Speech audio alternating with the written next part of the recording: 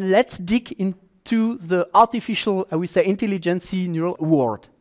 So what we are seeing is artificial intelligence is a superset of everything, you know, concerning, I would say, related to machine, mimic, cognitive capability like humans. So each time we are trying to copy or to have a mimic of human stuff, so it's in a big category of artificial intelligence. So, okay, it's covering everything. Everybody's talking about artificial intelligence. It gives you possibility to have some interaction with the environment, knowledge, perception, learning, and so on. These are the keywords we are learning.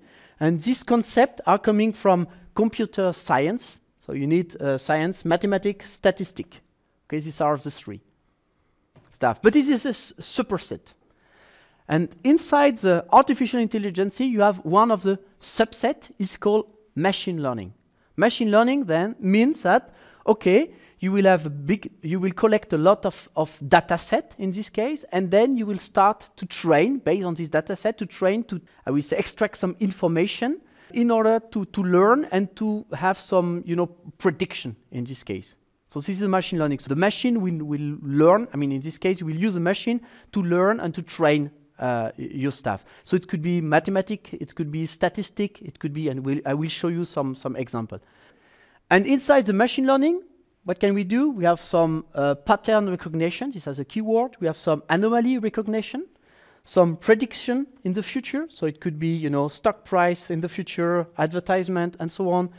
Anomaly recognition. You have some machine, and then someone is trying to change the machine. You can recognize it. So this was okay. Bank are doing and other stuff, and also pattern recognition, trying to spoken word, facial identity, and so on.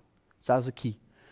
You have three different kinds of learning stuff in the machine learning. So you have the supervised, the unsupervised, and reinforcement. These are three techniques they have. One of the techniques, and this is the one, is a supervised. So that means you will have data which are labeled. What does it mean? So if you want to recognize, I don't know, difference between the different animals, so we will put picture with cat, and you will label it as cat. You will put picture with dog or with other animal, and then you will label all this data. So big job to be done. So that means you have to prepare this data. And then you will start to have a learning process. So you will learn from this data, and then you will try to, based on different algorithms, based on different technique, I will explain this different technique after all. And the goal of this, after this learning, is, you know, to recognize. So this is one of the methods.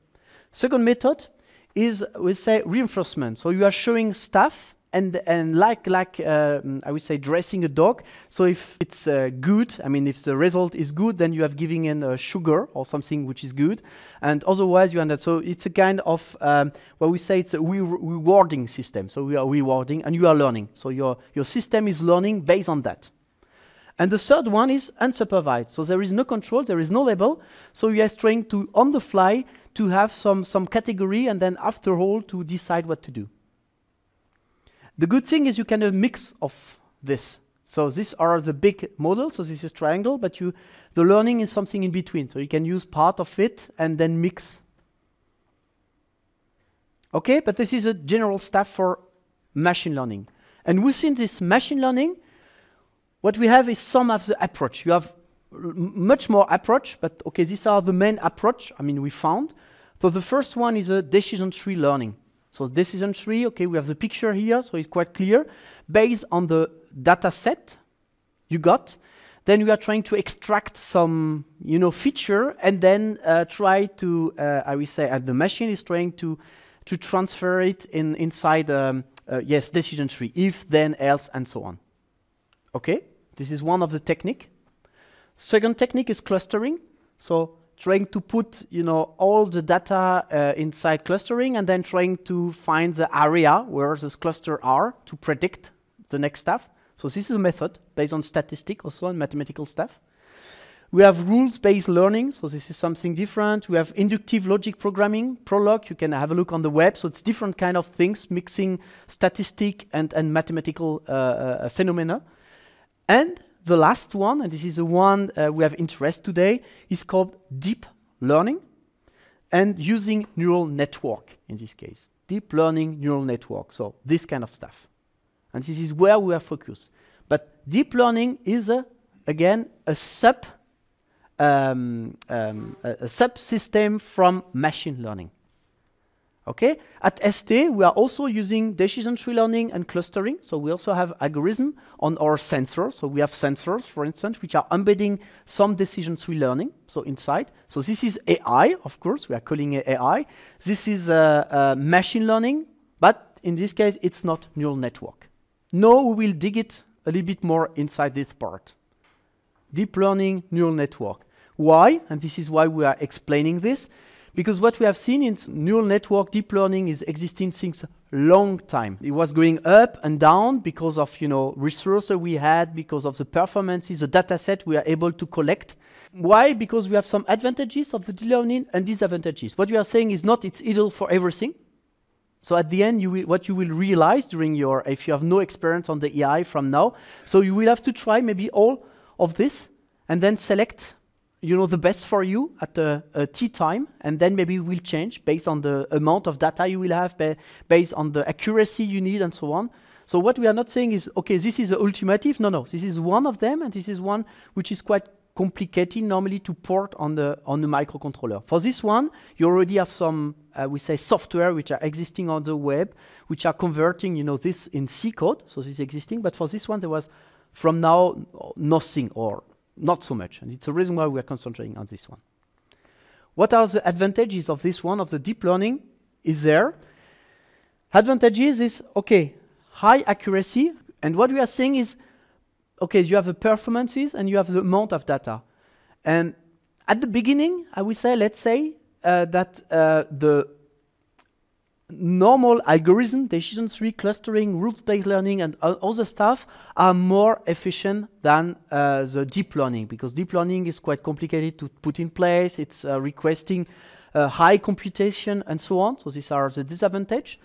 But at the beginning, okay, you will see advantages of other algorithms.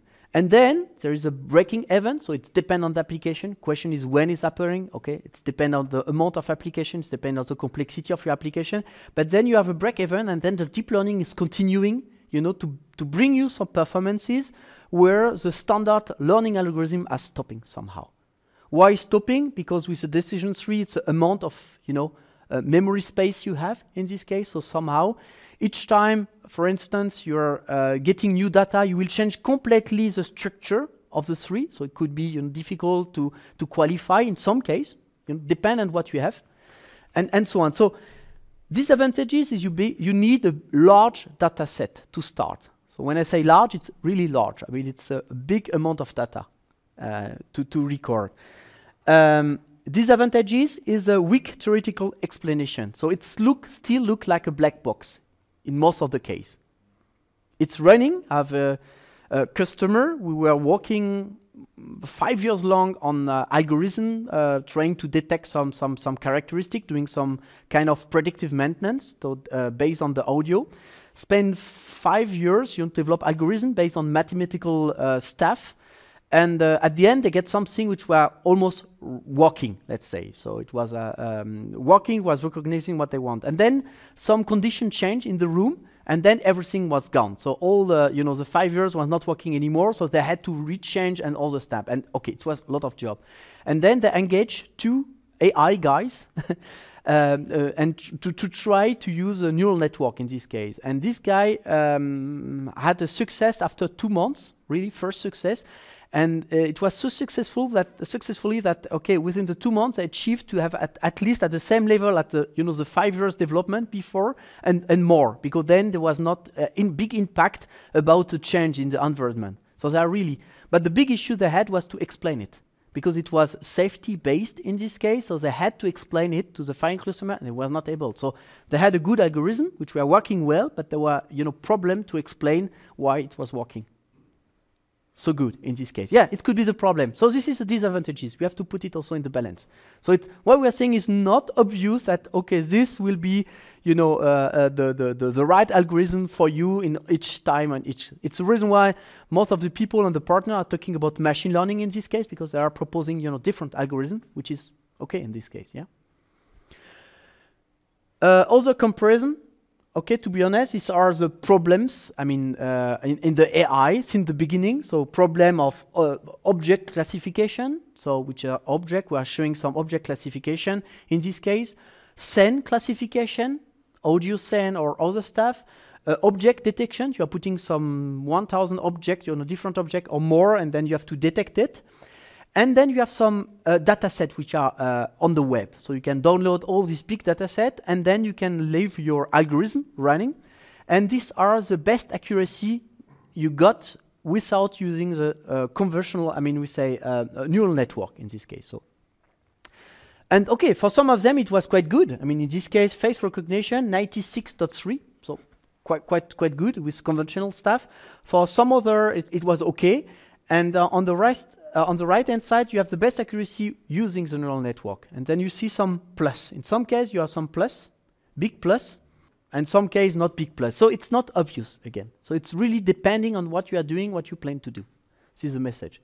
But in some cases, it's broke so much that some of the people said, okay, we'll not use any more conventional stuff, depending on the, the problem you had. We'll use no CNN, and they are focusing on the neural network stuff.